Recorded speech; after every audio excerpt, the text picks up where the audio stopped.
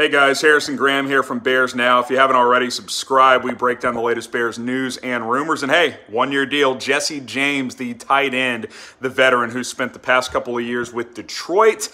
He is now a Chicago Bear. Depth piece, tight end 3 type. I don't think this necessarily means Chicago's considering releasing Jimmy Graham to save cap space. I think this is more of, oh, well, if Jake Butt isn't the guy he once was because of all the injuries, then James can be that tight end 3 type of guy. Veteran piece, good blocker. He can catch a little bit as well. Give me your one-word reaction in the comments. What do you think of the Jesse James signing? Also, Anthony Miller. We'll break down both these stories further on Monday, I should say. He has been traded, of course, to the Houston Texans for a late-round pick swap. Got a lot of thoughts on that coming on tomorrow's show, so if you haven't already, subscribe. We will see you guys on Monday here on Chicago Bears Now, where we break down the latest news and rumors.